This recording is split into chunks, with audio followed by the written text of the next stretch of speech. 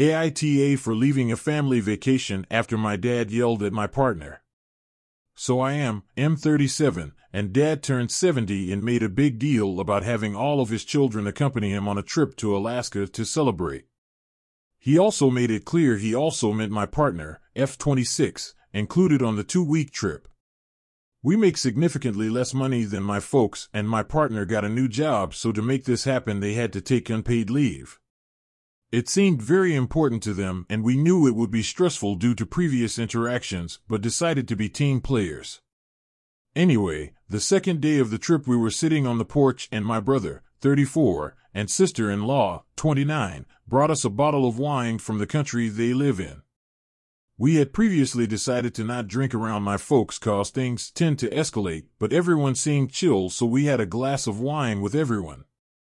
My brother and Dad started talking about politics, and my dad brought up Amy Klobuchar, the senator that got caught yelling and throwing a stapler at a staff member.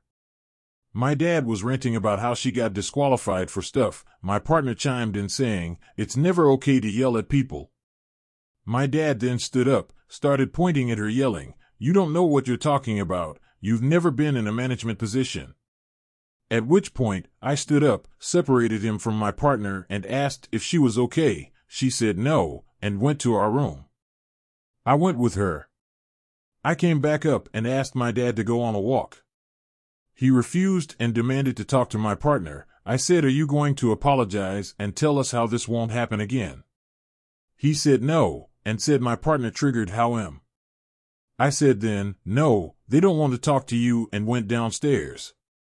At this point my sister-in-law, my mom, and my brother all came down and demanded my partner talk to him. Mind you, he and everyone else continued drinking. She said no. It got to the point that we realized that my partner was being blamed, so we booked tickets the next morning and left.